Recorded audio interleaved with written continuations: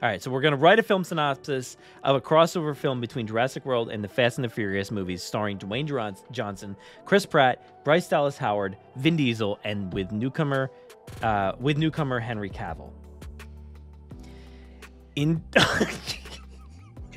This is the end of the show. In Jurassic Fast and Furious, Dwayne Johnson and Chris Pratt team up as special agents tasked with investigating a string of high-stakes heists that have been pulling off using genetically engineered dinosaurs. As they delve deeper into the case, they discover that the mastermind behind the crimes is none other than Owen Grady. Wait, I'm so confused.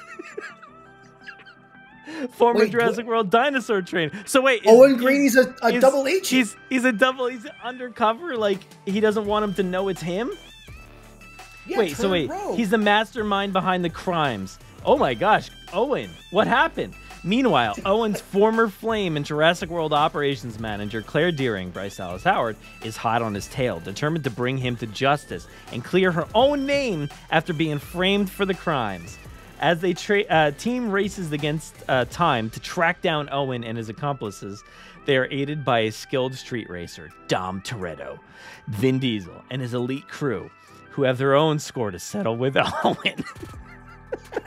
As they navigate the dangerous world of underground dino racing and battle against genetically enhanced super predators, they are joined by a new ally, Henry Cavill, as former military specialist with expertise in taming and training the beasts.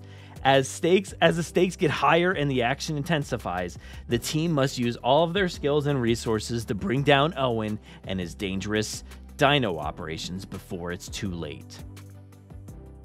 All right. So this is not the first time that they had to bring down an Owen, by the way, because they had to bring down Owen Shaw. That's true. Dude, Owen Grady, double agent in the Fast and Furious films. I'm not even sure if it was going that route, because I just think it didn't know what it was doing. I didn't know what it was. I think it didn't know what it was doing, but in its beauty, yeah, gave us something excellent. That's amazing. Oh, I love that Henry Cavill is the new hotness for dino trainers. Yeah, he's the new Owen. But also, imagine that confrontation between Claire and Owen and Henry Cavill. I don't know. We don't know his name. He's just a new ally.